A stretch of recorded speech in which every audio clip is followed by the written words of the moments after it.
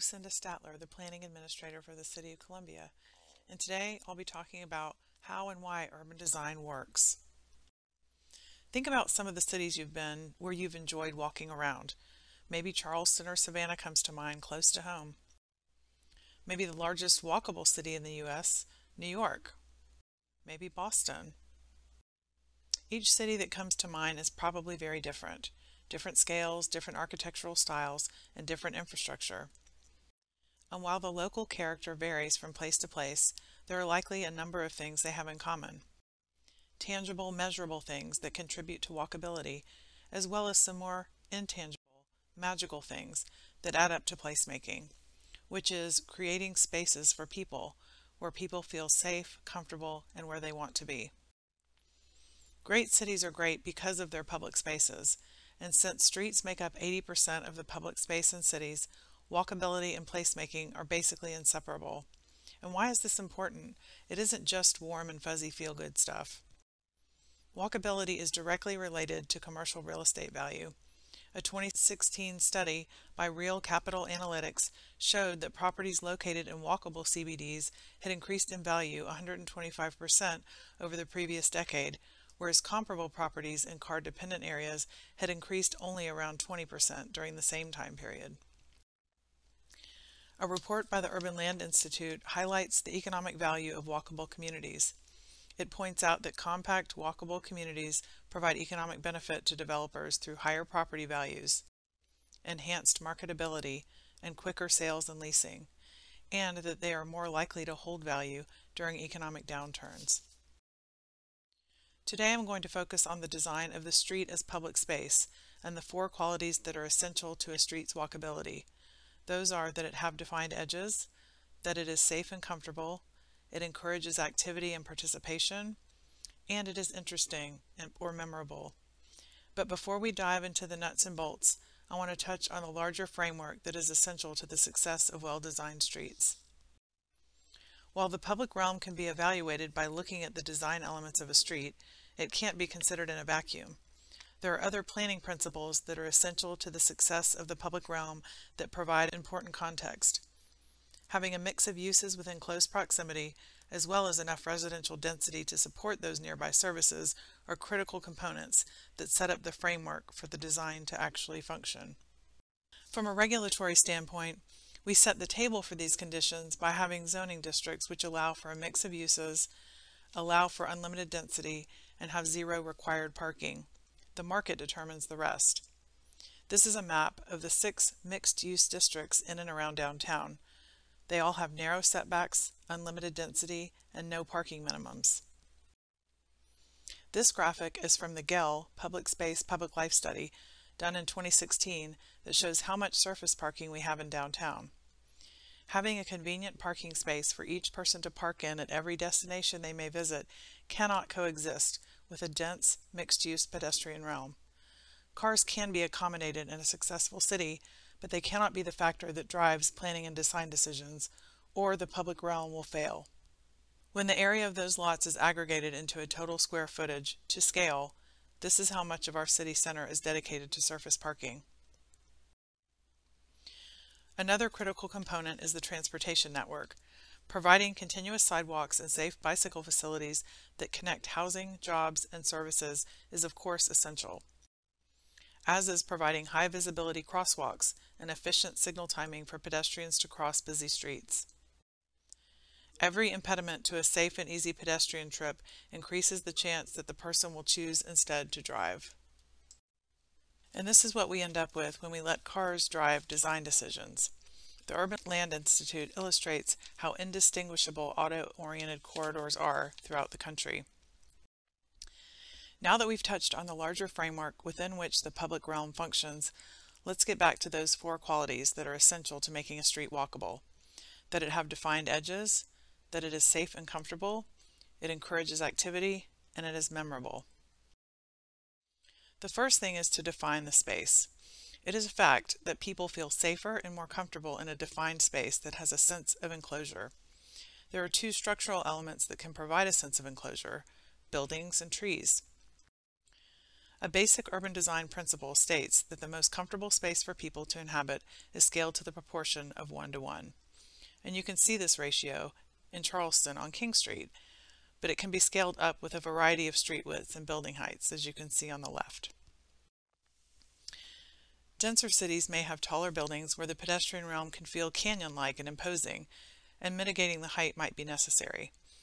This can be done by stepping back the upper floors, as seen here in New York on the left, and as recommended in the Innovista Master Plan, where the zoning allows for unlimited height, but stepping back the upper floors can effectively reduce that ratio.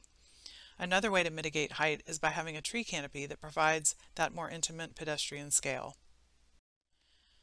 Street trees can help tremendously to provide a sense of enclosure and comfort for pedestrians on streets that have very tall buildings, or on streets that have gaps between buildings, or where there aren't any buildings at all. Ratios wider than 1 to 1 can be successful, but after a certain point, when the road is more than 5 times wider than the buildings are tall, that sense of enclosure is lost, and you're in no man's land.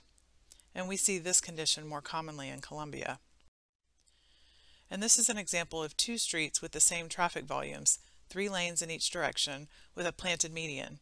And you can see the dramatic difference in how the trees transform the space to provide traffic calming measures, a more comfortable pedestrian realm, and by all accounts, a more attractive environment. Now that we've talked about defining the space, let's focus on designing the space. This is a diagram from our engineering standards, which illustrates the 4 zones of the sidewalk corridor, or the public realm. The parking lane or enhancement zone is becoming increasingly important as we see the increase in the demand for curb space. It is where you will see on-street parking, loading zones, taxi and shared ride pickup zones, bike corrals, or even parklets for additional outdoor dining space.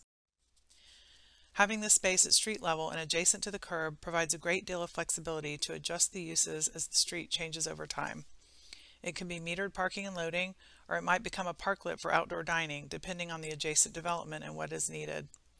In Birmingham, Alabama, they actually have an area painted and labeled as Flex, which allows for the space to be used for a multitude of purposes, depending on the current demand. The furnishing zone is the area between the curb and the pedestrian through zone. This zone is the most important for pedestrian safety and comfort, as it provides a buffer between the pedestrian and the roadway. It is the area that accommodates street trees, signage, parking meters, lighting, and other street furnishings. Pedestrian comfort, particularly in South Carolina, is largely dependent on shade provided by street trees in this zone. The pedestrian through zone is where people actually walk, and while providing a minimum width for ADA clearance might be enough in certain areas, on a downtown street with pedestrian activity, the minimum clear zone should be 6 feet, and in many cases it should be up to 12 feet where there's lots of activity.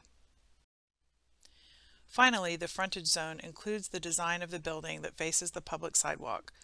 This is where entrances should be, storefront windows in commercial buildings, signage, outdoor dining tables, residential stoops, window boxes, planters, etc. It is the building's public face and should be engaging regardless of the building's use. The frontage zone is where the interface between private and public come together to engage the pedestrian. Whether the use is a retail storefront with goods on display to draw in customers passing by, or a restaurant with outdoor seating. Here are a couple of local examples. Outdoor dining not only enlivens a street but provides safety by putting more eyes on the public realm. A residential street with stoops. This is what makes one want to walk down the street. Remember Sesame Street?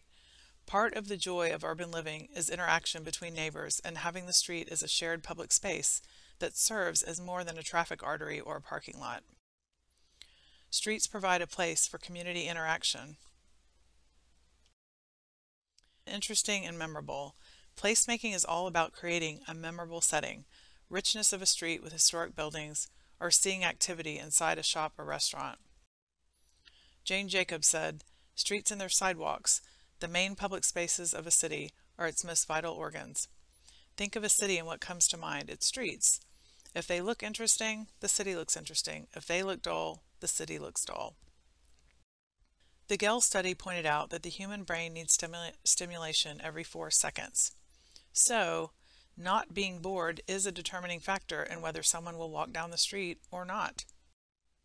Every detail or lack thereof along a street front has an impact on this phenomenon. From small unique details like these hanging basket lights in Columbus, Ohio, to these textured walls in various locations. Murals to help mitigate a more mundane alley or the sides of buildings. Even transportation infrastructure provides room for creativity. Green walls and potted plants add softness and vitality to a street. The tiniest bits of unexpected whimsy contribute to this uniqueness of placemaking, and while these little engaging details aren't something we can require or regulate, we set up a framework that provides guidance to ensure that the principles of walkability are met.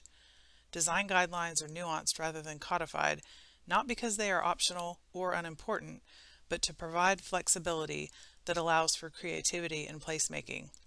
These are the details that make a city interesting and memorable. It has been 25 years since the City Center Master Plan and Guidelines were adopted, and almost 15 since the InnoVista process was completed. Soon we will move forward with a process to select a consultant to help craft an updated set of urban design guidelines to address these design elements in the current context of a post-pandemic world, with new ways of living, working, and using public space. Input from the public and the development community is a critical component in this process. So please stay tuned for upcoming information about how to participate. The QR code on the screen will give you the opportunity to get on an email distribution list for folks who want to get information directly about the process as it becomes available. Thank you.